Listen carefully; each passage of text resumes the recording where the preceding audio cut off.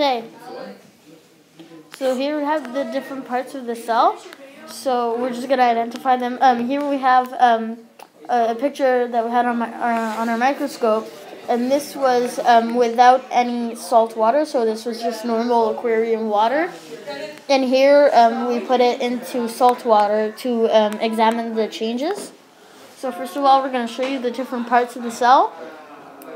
So here we have the cell wall.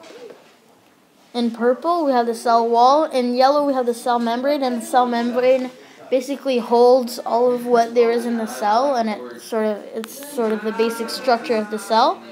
So here we can see that without the salt, the chloroplasts are moving freely. They're not all bunched up or anything. On the contrary to here, where they are all bunched up and the chloroplasts are compressed together. Now if we move on to the second slide,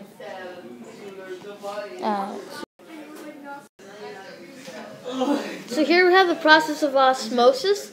So due to the salt, most of the water where the white space was, as you can see here, has left the cells in order to balance the water-salt ratio. Because as we can observe, when you have salt water, which comes to the outside of the cell, there needs to be the plant balances how much salt there is on either side of the membrane, so then the water moves throughout the cell membrane to balance this. So this is what we call osmosis.